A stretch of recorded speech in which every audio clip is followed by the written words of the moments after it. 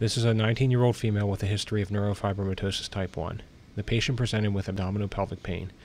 Centered low within the abdomen and extending into the pelvis, there is a large solid and cystic lesion with well-circumscribed margins and lobular components that are T2 stir hyperintense and T1 iso to hypointense in signal intensity.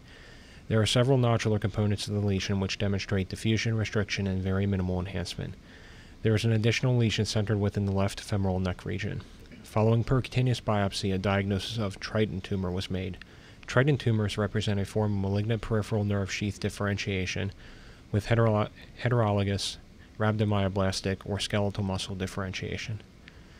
This subtype accounts for approximately 5% of all malignant peripheral nerve sheath tumors and are associated with poorer outcomes than conventional malignant peripheral nerve sheath tumors. Malignant peripheral nerve sheath tumors can develop anywhere in the body, but usually occur along major nerve roots. Primary tumors most commonly occur in the extremities, followed by the trunk and head and neck region. Tumors in the extremities have better outcomes than other sites.